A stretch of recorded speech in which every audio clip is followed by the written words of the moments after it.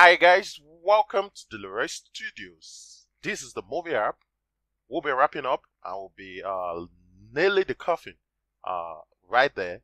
And with the save instant state, let's persist the movie list since we're not actually saving the most rated and the popular movies to the SQLite database. We should try to persist it. And we're going to maintain the scroll position while rotating the device. Probably you scroll to the line 6 or you're in the 6th item. When you rotate the device, it should still be persisted. So you shouldn't start all over again, or when you're clicking back to the layout, you should maintain the scroll position. So we'll be achieving this using the save instance state to get the parcelable, get the array list, and set it back anytime the activity experience a configuration changes. So I'll be showing you how to achieve this in the matter of moments now. Right there in the screen, you could see the emulator. I will show you what it should look like. If you notice, this is the movie app. So we could scroll up and we could also scroll back to the position. Now we're going to test run how to know if this actually works for us. I'm going to scroll to a particular item. Let's look at, okay, we're right now in the pulp fiction.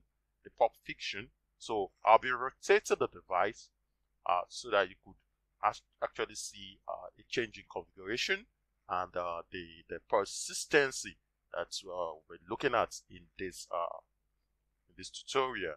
So we're going to essentially to patient, it's an emulator. So we'll see if this gets persisted or not.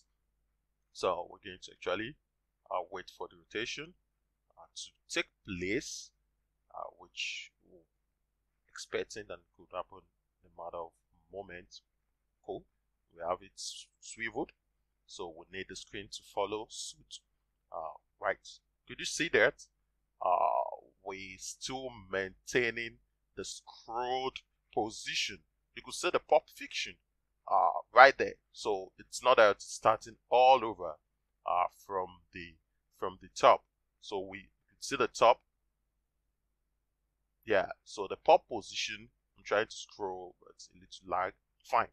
But the pulp position maintains the rotation. It maintains the scroll position that it was. So I would like to swivel back to focus and let's get to see. Fine. We're going to have a persistent flow of data, and if you should notice, we're not connecting to the API every time we are the configuration changed in the device. Is actually picking from the save instance state value. So it's actually showing that immediately.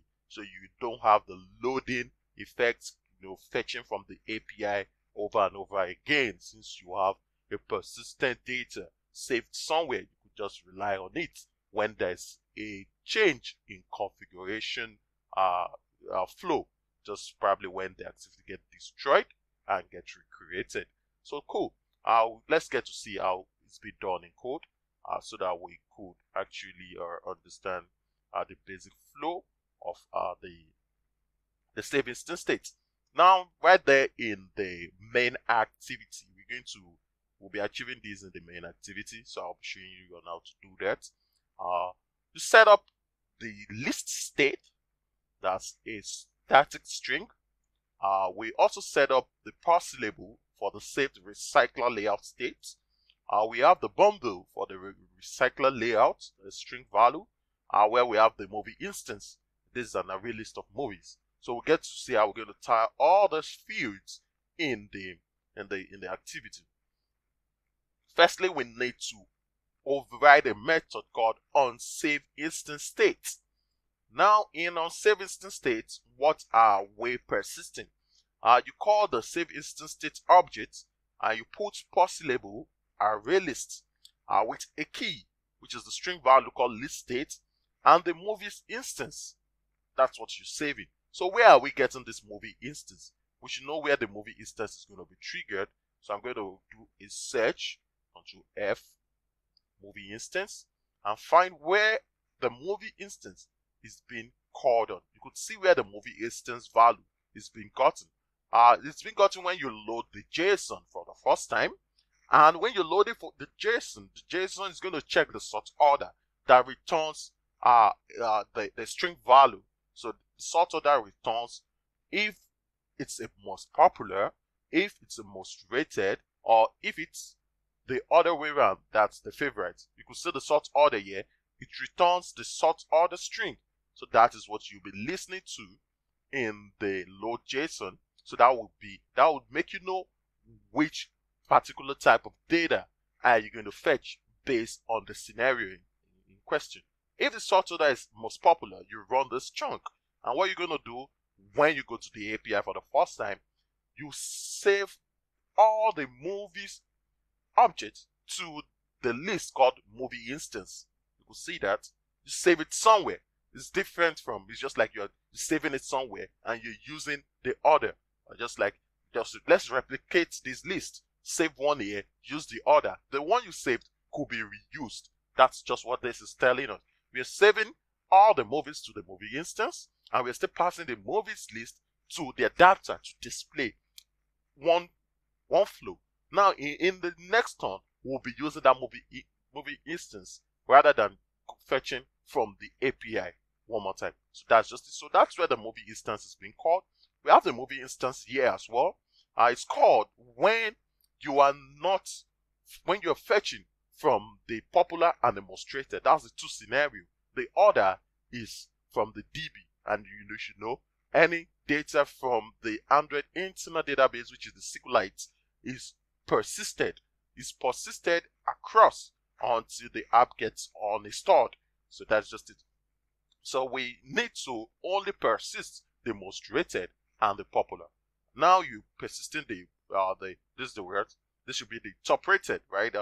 And now you're also setting the all instance to the movie instance, because you can display the popular and the most rated the same time. You display one before the other, and you do that when you go to your settings to toggle to the next, or to call on the most rated or call on the popular.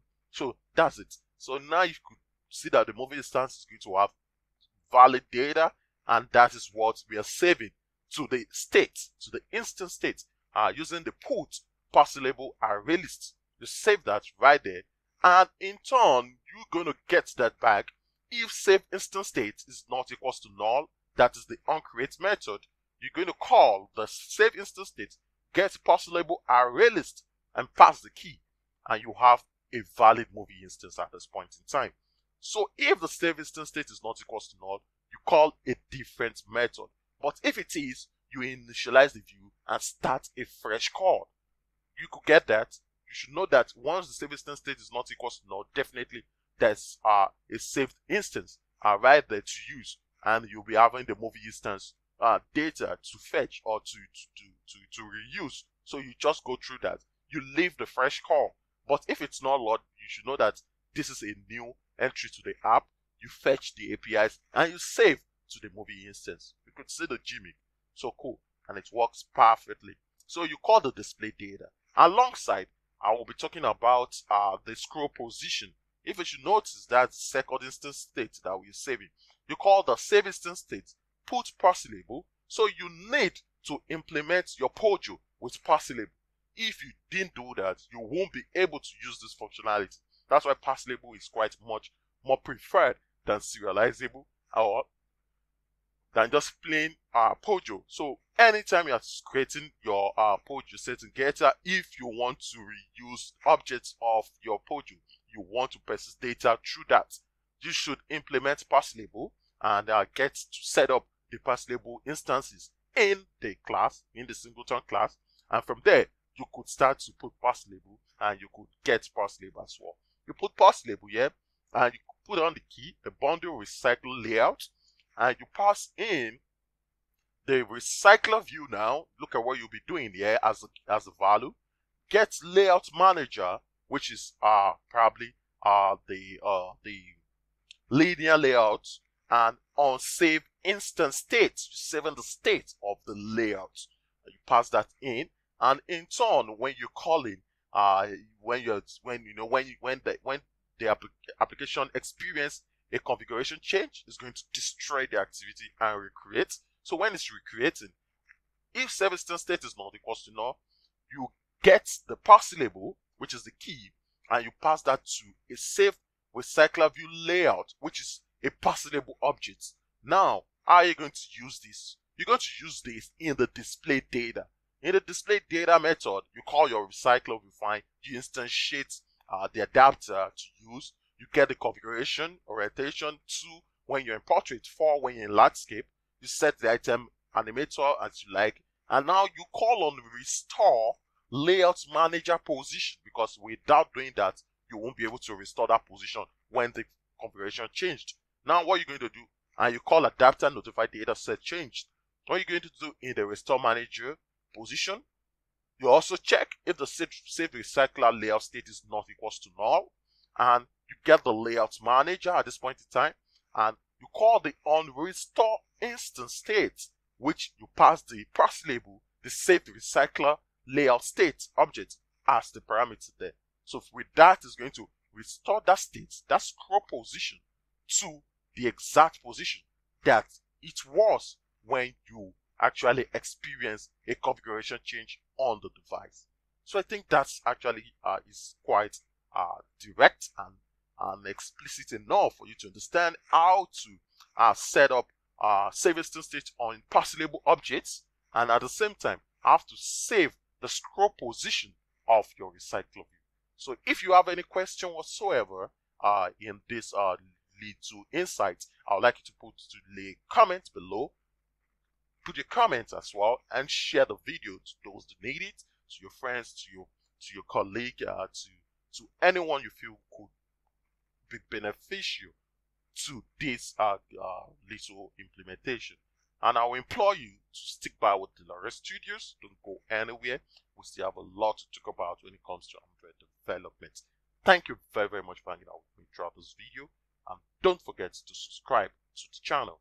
Bye bye for now.